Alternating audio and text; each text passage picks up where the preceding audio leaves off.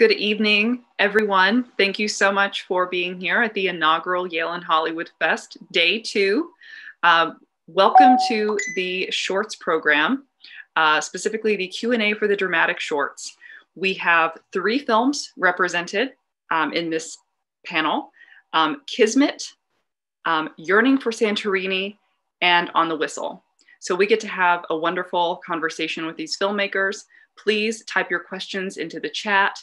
We will have plenty of time to take those at the end, and I'm looking forward to introducing you. So first off, I would love to hear from our panelists, where they're from, what they're working on, basic introduction, what you do in film, what you want to do in film, whatever you would like to share about your identity as a filmmaker, please do so. Melissa.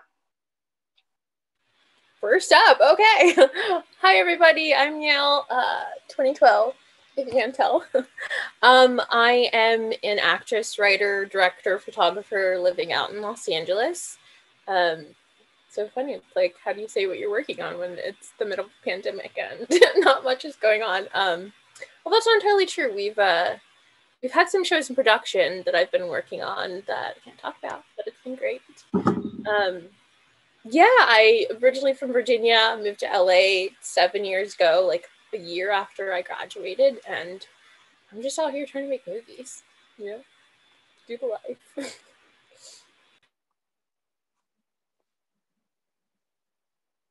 TJ or Eugenia, either one. Go ahead, Eugenia. Okay. I am Yale 86, the college. I am originally from Romania. The short Kismet is my starting to be involved in film again. I used to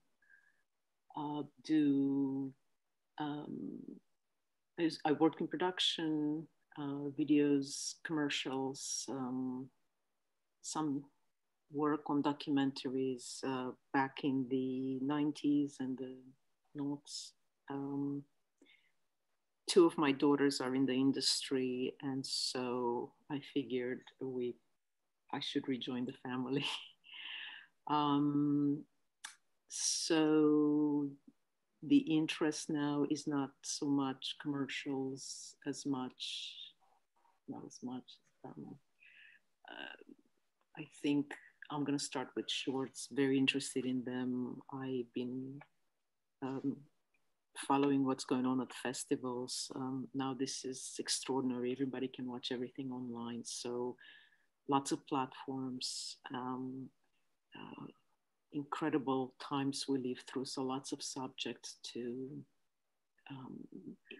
look at and dissect. And so all very exciting. Wonderful. Yes, I'm TJ Noel-Sullivan. I'm originally from Hartford, Connecticut, and back here now through the pandemic. I graduated 2020, so actually On the Whistle was my thesis film at Yale. And yeah, so it's been a weird time to graduate. I would like to go into directing, and so have the feature-length version of On the Whistle that I've been developing through the pandemic, and kind of got to a stage now where I'm shopping it a little bit, and so then also moving on to whatever a new script, so that while I'm waiting for people to get back to me on that script, I can work on some other stuff. So yeah, right now it's been a lot of writing and also doing some like freelance commercial work as well. But yeah, that's what I've been up to since I graduated. Awesome. Yes, what a time to be a student. My goodness. Or a recent student. Yeah, I'm count myself very lucky to have gotten out and be done. I can imagine. Well, my first question is for Melissa. And my question is, what was the inspiration behind this film? How did you conceive of it? When I watched it for the first time, I remember thinking how interesting it was that it was a coming of age story, as we might typically think of those, that was coming of age across generations. And I thought that aspect of it was particularly well executed. And you managed to do a lot, I thought, in a short amount of time. You explored mother-daughter bond, as I said, the classic coming of age, these questions of identity. You took a lot of subjects that we tend to think of as genre in a way, and you condensed it and made something unique. So please, what was the inspiration behind it? Yeah, thank you, by the way. Sort of similar to TJ, Yearning for Santorini was actually originally a proof of concept for a feature film, which would be sort of a road trip actually searching for her mother. It's kind of funny though, I actually got the title first because I'm obsessed with Greece and I really just want to go to Santorini. And then it sort of evolved as I was going through a process of sort of just healing in my relationships with authority figures and the maternal figures in my life. And I really wanted to tell an unconventional love story. Even when the script was in sort of like the creating process and I had people suggesting that I turn it into an actual love story between a guy and a girl. And I was like, no, that's not really the story that I'm trying to tell here. Because it is a love story. It's just not a romantic one. And I guess the third thing would be just the plight of foster children in the US is pretty close to my heart. The statistics of the number of kids who age out of the system and then don't have the resources to like go on and like become successful and like fully independent adults is way too high in my opinion. So I kind of also just wanted to like subtly raise awareness for that, like just this idea that like there is a continuation of the story for those kids. So yeah, that was sort of my process and thinking for it. Well, my next question is for TJ. On that note, about it being a proof of concept, I would love to hear about your goals for the film, how similarly to Melissa, you conceived of it. You, of course, were a student when you made it. That's really interesting. Tell us about your film's origin. Yeah, so the project came about in a couple ways. I think story-wise, it was a project that I first had the idea for in January of 2019. And we shot the film in January of 2020. So I had the idea in January 2019, and I was actually taking a screenwriting class at Yale at the time. And so kind of brought the idea into that class, and was kind of in this weird middle boat where like initially I wanted to follow this coach and this player over the course of a season. But I was trying to write it as a short and that didn't really work. And I think because I really want to direct and that's where my focus lies, like I've always thought about writing films that I could actually shoot or that were like feasible for me to either shoot short term or long term. And so I did some talking and figuring out like what made sense for the story, and decided, the feature was something I really wanted to pursue.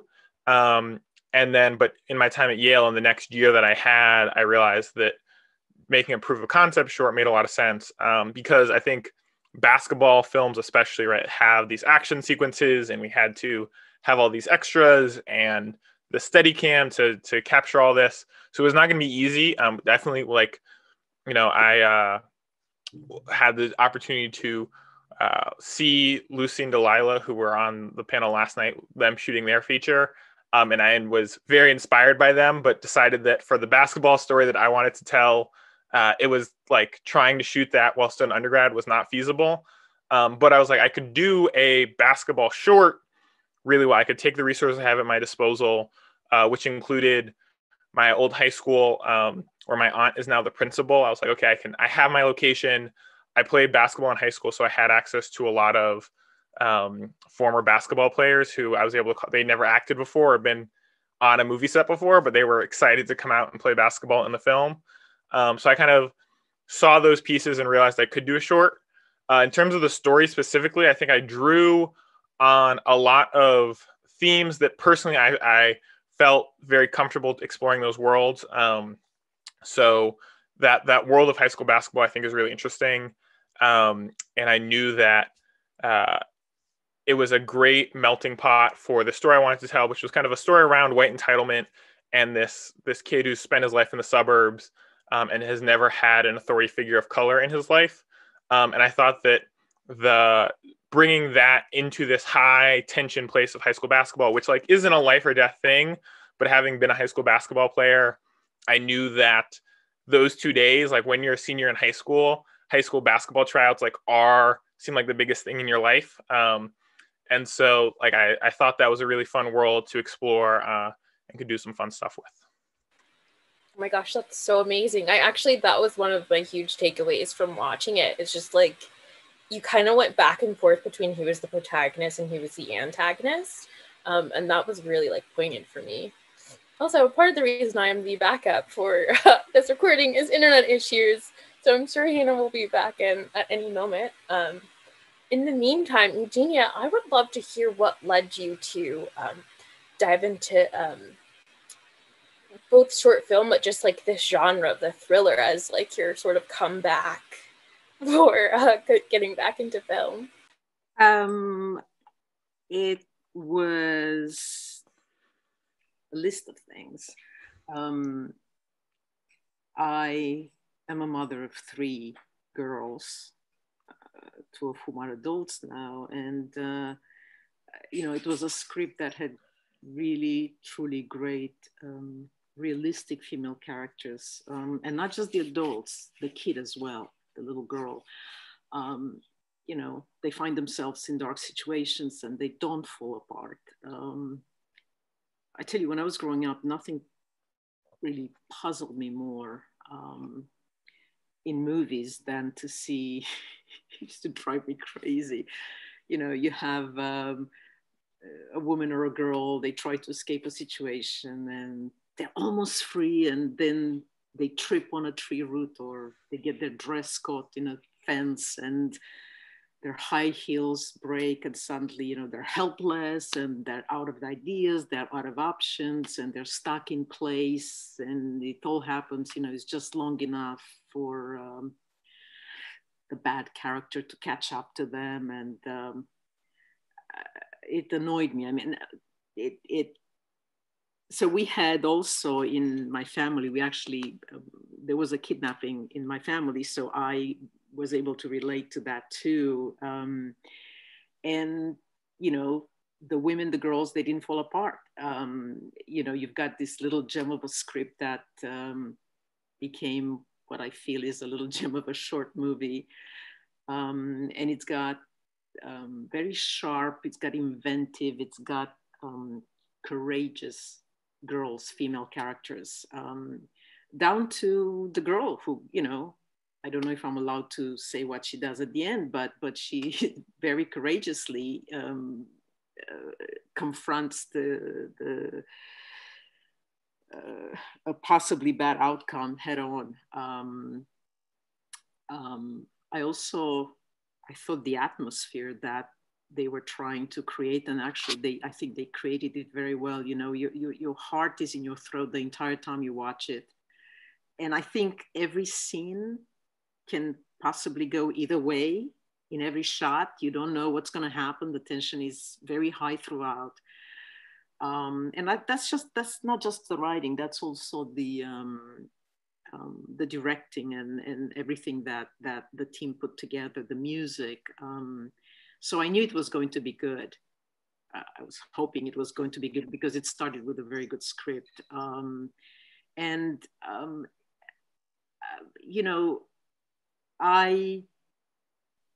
I could see my girls needing to, in every scene, through every line, they needed to solve a pretty dire, difficult puzzle situation. And I like that. It was realistically done. It was very believable. And the characters that were written, they were very believable to begin with. So I like that. you know, you have a young child, you have a pretty much right out of the academy policewoman, and then you have the older seasoned detective. And you know what? They're all standing tall. They own who they are, their knowledge. They own their set of skills. And they own their, you know, strength to function very well under extreme pressure. That to me was biggest attraction. So yeah, that's kind of. Yes, I love that so much. Kind of a follow-up question, actually. So I know that you said you wanted to get started for the short film. Are there any plans to expand on the story? Well, it's very interesting you say that, because one of the things, even before I saw the final short, I remember saying you could do a whole season of True Detective based just on this short, and it would be binge watching. 9 episodes, 12 episodes, 19 episodes, however long you want to do the season, you probably couldn't put it down. And so how could I say no to it? I said yes, and we'll see where it goes from here. But yeah, I wanted to see what happens with this, and I saw it and I loved it. So, you know, watch this space, as they say. That's amazing. And Hannah's back. All right. Apologies for the technical difficulties, everyone. I'm so sorry. We all have them. The internet is very unstable. Melissa took it in stride. As she does. As she does. She's such a pro. Dream work. Well, I do have a question, if it hasn't been asked in my absence, for Eugenia specifically. Are we at a point in the conversation for another question?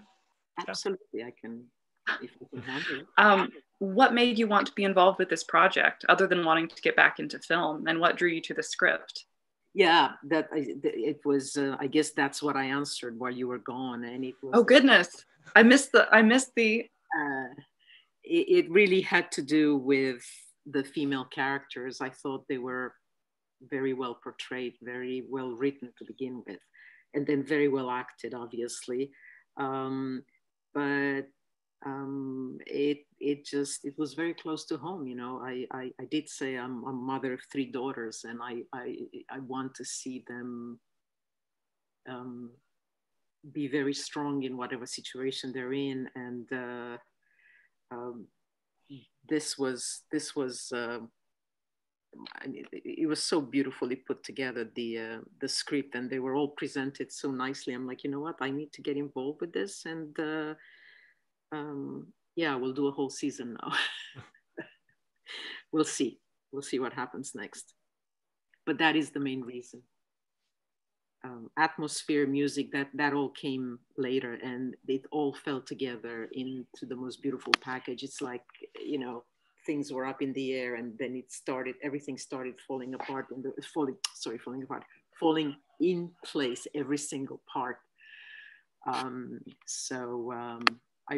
very pleased with the final project. So Mike did a great job. He keeps you breathless from beginning to end. And you're dying to know what happens to these characters when the short is finished. Yes.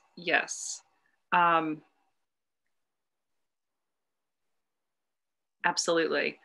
What other, you said you were getting back into film, and I hope I didn't miss this too, but has this particular project ignited a desire to work on another kind of film, maybe something else with female character, more thrillers?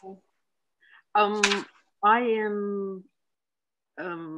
been working with a few other scripts that are also short, for short movies.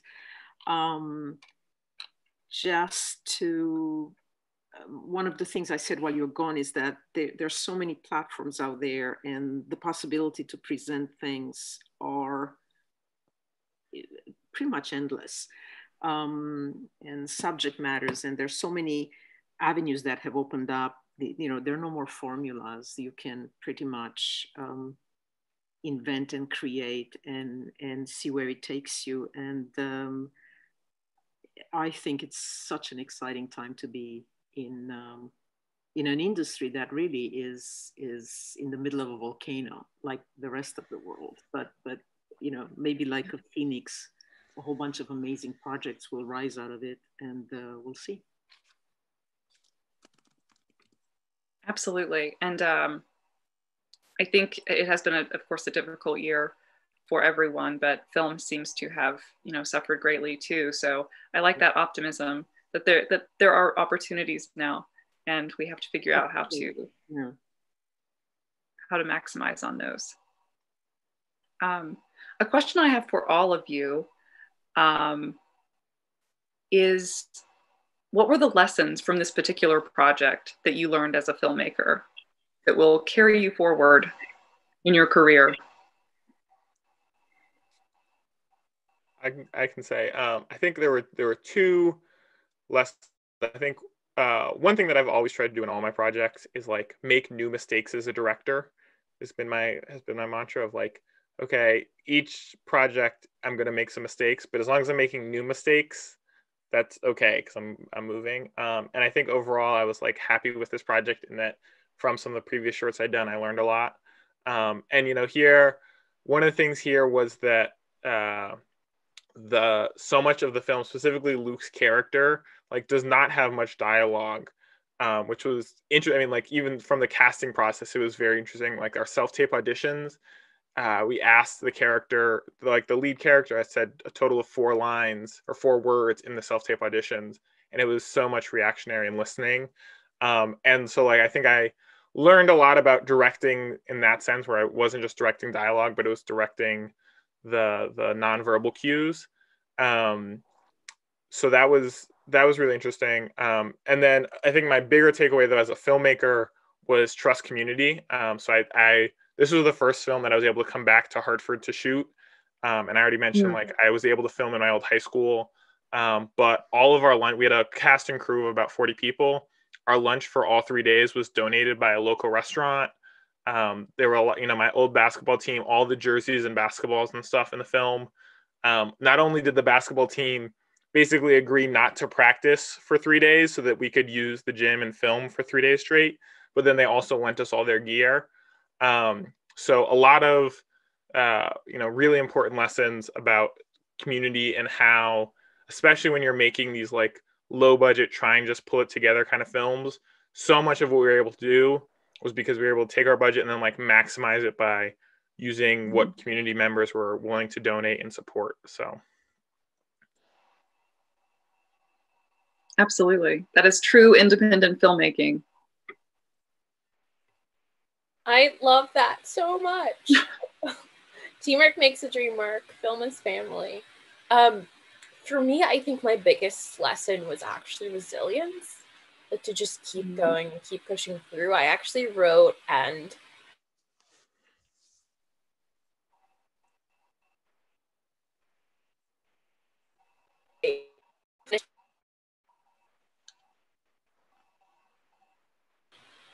sorry, I think I froze. Just briefly. Yeah, I filmed 3 years ago and didn't finish editing until a month ago. And I think just the fact that I never completely gave up and kept going, and I'm going to stop my video so you can actually hear me. Yeah, just resilience. I'm going to end there because I can't. This is a good lesson in resilience. It really is. Exactly. I did that on purpose to underscore my point. Eugenia, what were your lessons? Best thing that could have happened was that I worked with a group of 20-somethings, and that's how old I was when I started in film.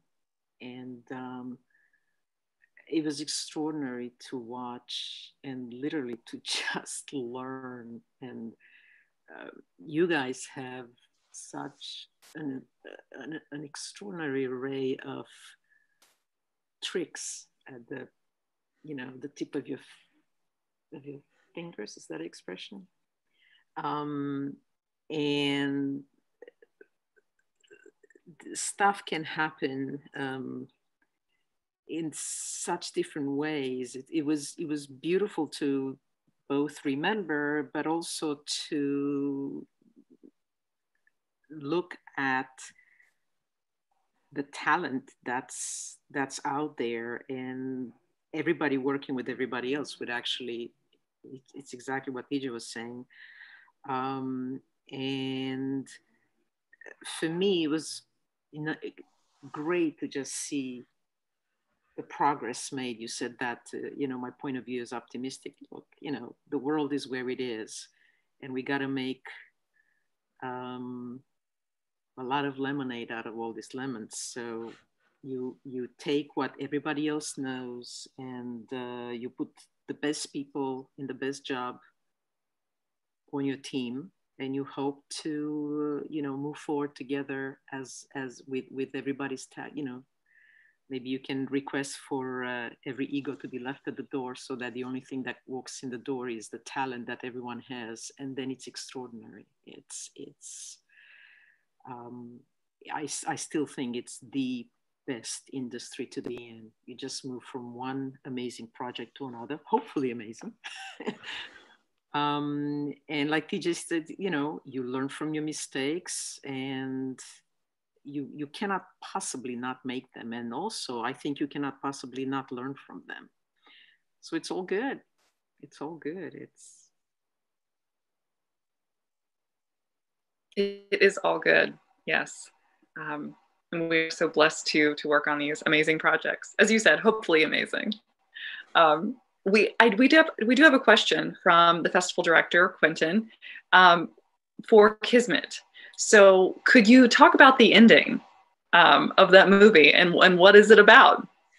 He asks.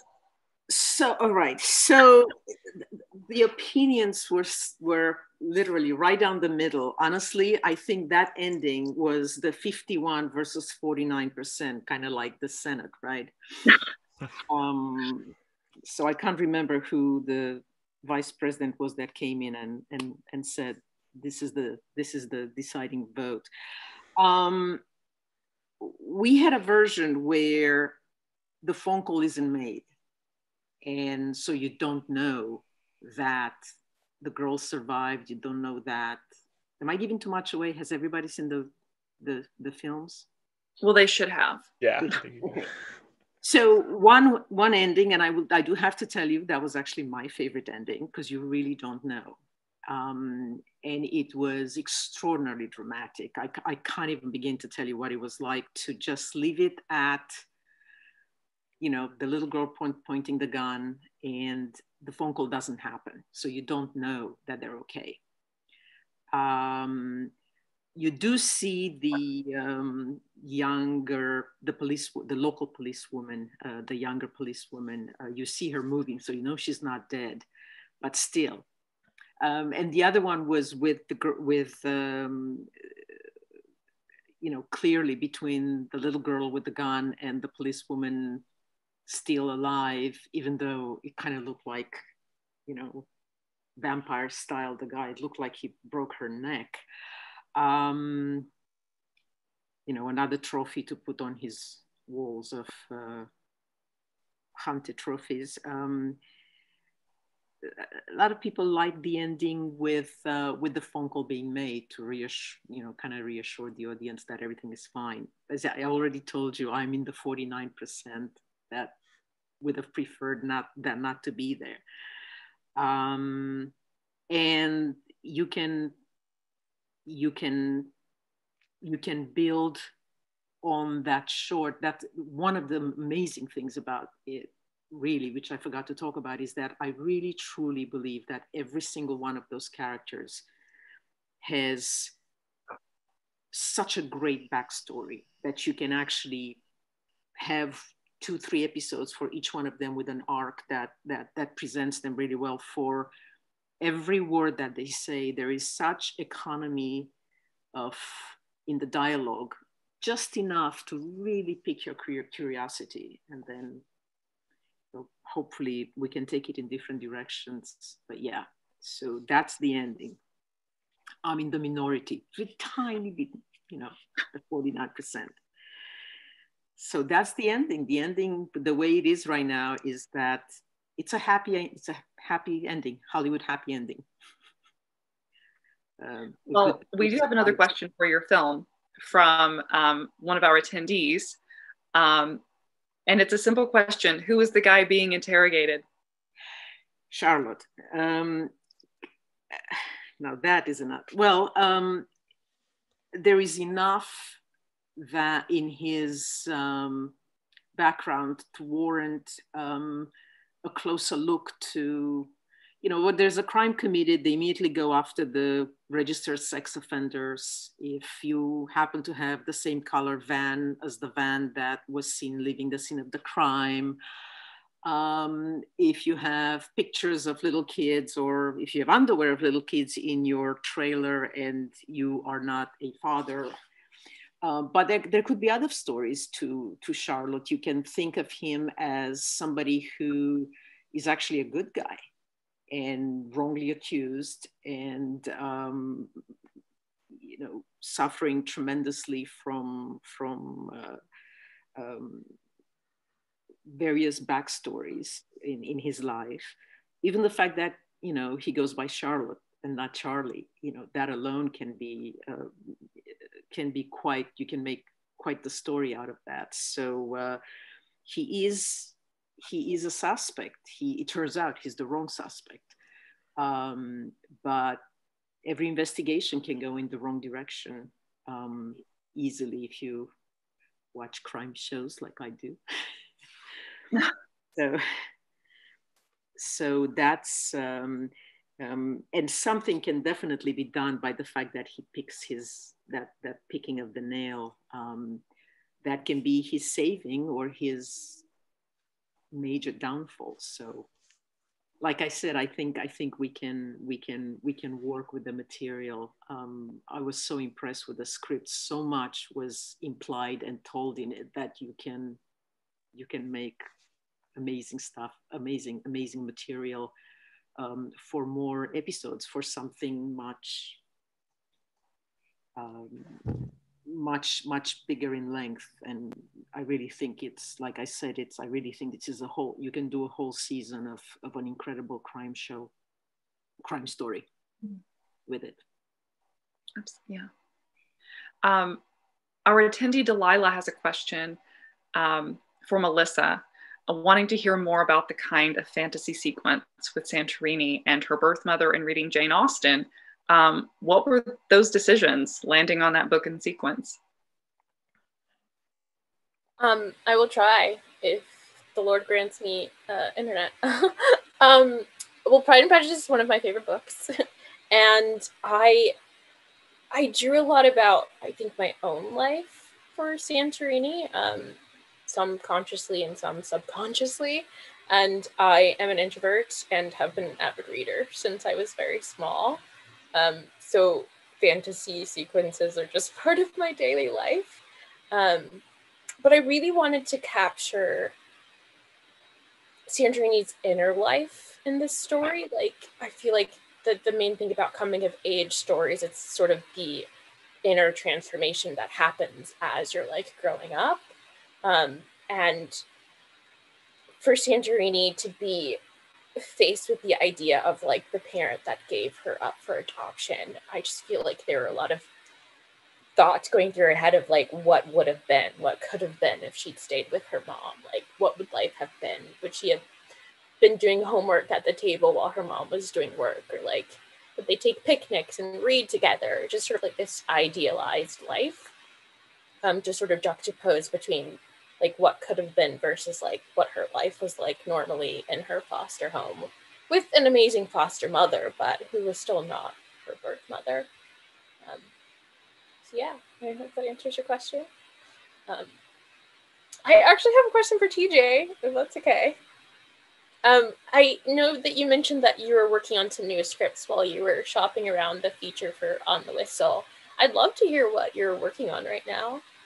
Yeah, they are still or I mean, I am on page 75. Today I got to 75 on the new script I'm working on. I think my overall approach, which I will share, is that I'm looking and saying, you know, given where the like standard industry is at right now, trying to go out and make a project just by like making it happen, and from, you know, from the lessons from the short of taking advantage of community and the resources I have available to me, can be really huge. So I'm kind of thinking in the realm of who are some really talented actors I know, what are some great, amazing locations that I have access to. So I'm currently working on like I'll describe it as a micro budget heist film that takes advantage of some of the really cool locations I have access to and some of the really amazing actors that I know well.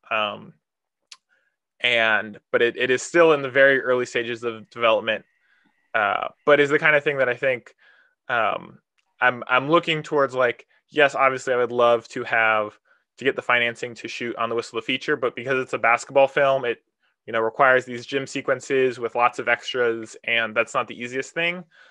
So like, can I do one that is a tight narrative that has, you know, most scenes just have 3 people, but is still entertaining and is, you know, has like real movie value, which is a tough thing. I think that's quite ambitious, a low budget heist. Goodness. Yes. Like, you learned teamwork with this one, so I'm excited to see what you do in that regard. Yeah, no, I think it's definitely looking at some films that have been able to do really smart heists well, and like if you can, instead of, you know, I'm not a big fan of movies that like have big gun action violent sequences. And so I'm thinking about like, can you do a heist that's really smart? And of course, it's still visual, like not just someone typing at a computer the whole day, but like a smart heist that is visual, but also has high production value. It's a challenge, but that's why we have all this time in quarantine to work on these things. It's true, taking advantage. Well, I have a final question for all 3 of you, very quickly, because we are approaching our time. But what's the one piece of wisdom that you would pass on to the student filmmaker who wants to break into the industry, who wants to take that first step? What do you say to them tonight? I mean, I just graduated, but I think my piece for the students that are there now is make. So I think the thing, looking back on my 4 years, the decision I'm happiest with is the fact that each year I like made a short film, and was just like on this path of like, I'm working on other people's films and still learning, right? Every year I worked on one of the thesis films and learned a lot from that. And that really helped me pull off my own thesis film. But at the same time, I was like, let me find actors and find locations and try making some of those mistakes as a director myself. Because I think that is so big of just like, the first time you do it, no matter how much you prep, how many YouTube videos you watch, how many other sets you've been on, the first time you like actually have to direct, you're going to make a mistake. And the second time and the third time. So the more times you can, if you want to be a filmmaker, just keep making films and like get those kinks out. Great advice. Yeah, I think mine would be similar to TJ's, but just to put it succinctly, stop taking your own excuses. I think that TJ proved, and Delilah and Lucy, with making a feature film, the first ever as a thesis, and the fact that I shot 3 years ago and I was just like, I'm just going to finish it and get it done. Like, I feel like the only thing to do to get something done is to actually just go out and do it. You don't need the people, you don't need resources, like use what you have with the time that you have, and don't take no from an answer, even if it's from yourself. Wise words. Wise words. Eugenia, would you like to give us your final thoughts? Yeah, well, 2 things. Number one is I really, I've learned over the years, you've got to meet people, you've got to learn from other people, you got to, it's a cliche, but it really doesn't matter who you know as much as what matters is who knows you. And they need to know about where you are, what you're doing, keep track of that, be polite to people in a good way, and stay informed, stay on top of what's going on in the industry, stay on top of trends, and constantly approach everything as if you're learning brand new things. And it's a joy, and once you don't enjoy it anymore, then you're in the wrong place. And that's true of any industry. And the second thing I want to say is casting. If you learn to do that right, half the battle is won. I mean, obviously you need a good script and you need lots of other things. Casting is so important. You gotta have the right person basically eat the screen, and go out there and with the hand just grab the viewer and hold on to his or her heart and brain for the rest of the movie. Casting is crucial.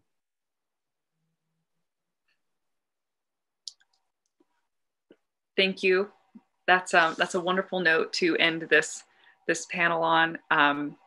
Again, thank you all so much. Thank you to the panelists. Thank you to the attendees for taking the time to not only watch these films, but listen to these incredibly talented filmmakers talk about them.